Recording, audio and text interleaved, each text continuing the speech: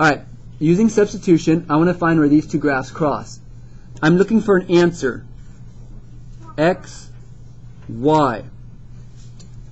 Here's how you do it. If you have two equations, what I actually can do is, do you see for this first equation, y equals negative x plus 7. I'm going to take, since y equals this, I'm going to take this and plug it into the second equation for y. Y is this. Y is also this. So I'm going to take this, because it's equal to y, and plug it in for that y. You take one and plug it in the other. So again, it was y equals 3x plus 3, but instead of y, what am I going to plug there? X. The negative x plus 7. So I plug negative x plus 7 in for the y. Brought it and plugged it in. Now, those parentheses really aren't necessary here, but I did it as more of a place value to put it in. Now, I want to solve this equation. So I have negative x plus 7 equals 3x plus 3.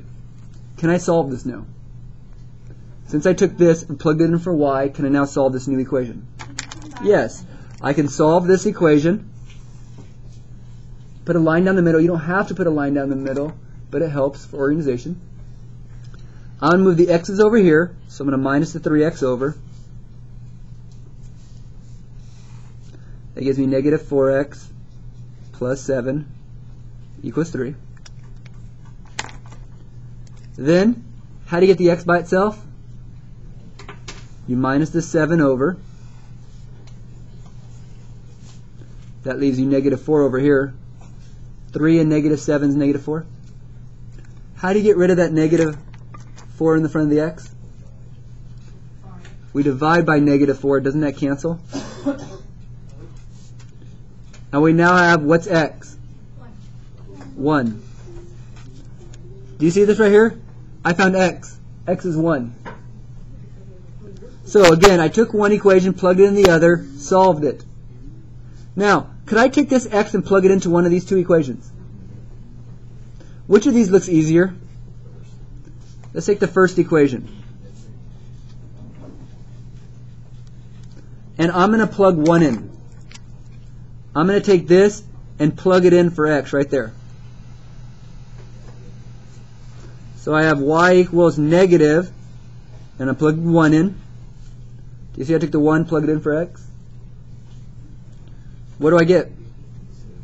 6.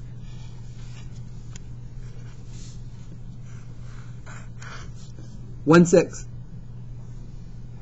These two graphs would cross at 1 6. That's the solution. We didn't even have to graph. Let's do it again.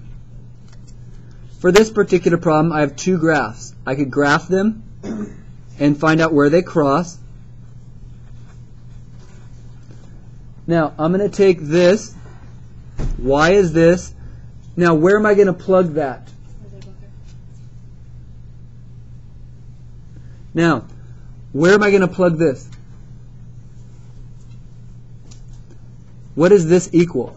This equals y. So I'm going to take this and plug it right there for y. X plus 2 is y.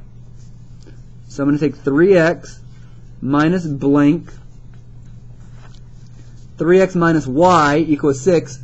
And I'm going to replace the y with this x plus 2.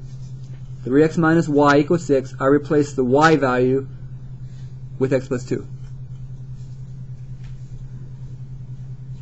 Now, I now have 3x minus x. So you're kind of distributing this negative. That becomes a minus x and a minus 2. You kind of got to distribute that negative. These two combine to give you 2x. And now we're solving. Add the 2 over. 2x equals 8. And then divide by what? Divide by 2. X equals 4. We got half my answer. I have 4. I want to find y for y. I want to find y. X is 4. I need y. Now, which of these two equations would be easier to plug a 4 into? Isn't the first equation pretty simple? If I take my first equation, this is actually pretty cool. Because watch, if I just take my x value right here, can I just drop it right there? Take my x, plug it in.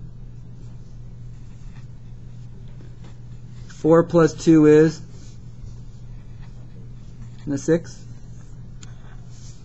4, 6. If I was to graph both these, they cross at 4, 6. So again, I took what y equals, plugged it into the other equation, solved it, took my answer, plugged it into one of these two, whichever one's easier. Here I took one of my equations, plugged it in the other, solved it, took my answer, plugged it in one of two equations, solved it. The last one, are either of these solved for a variable? No. I need to take one of these equations and make it either y equals or x equals. So watch this. I'm going to take my second equation and I'm going to move this over. Watch carefully. I took the second equation. Now, can I take this? Does this equal x? Yeah. Can I take this and just bring it up here and stick it in for x right there? Doesn't x equal this, so can I just bring it up and put it right there?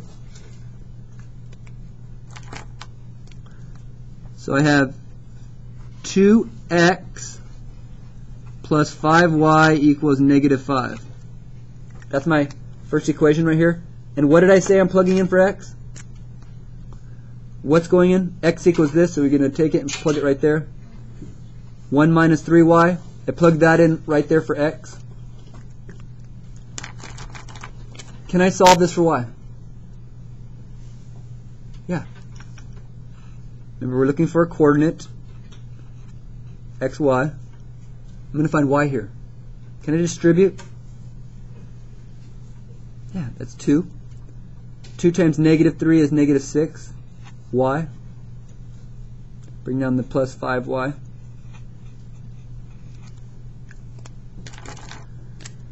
Now to solve this, can I combine these two?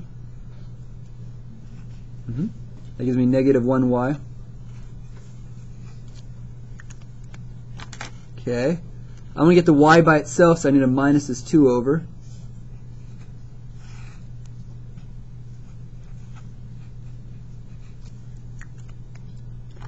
And then I got to divide by what? To get the y by itself, I had to divide by negative 1. Y is 7. Am I done? No. Don't I have to find x? Now, wouldn't this be the easiest equation to deal with? If I just take x equals 1 minus 3y, couldn't I come and just take this answer, stick it right there, and get x equals 1 minus 3 times 7, which is 1 minus 21. What's x? Negative 20?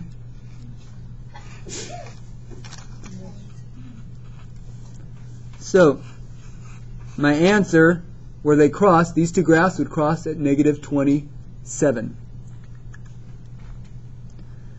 That's my x value, that's my y value. It's called substitution. You're taking one equation, plugging in the other, solving it.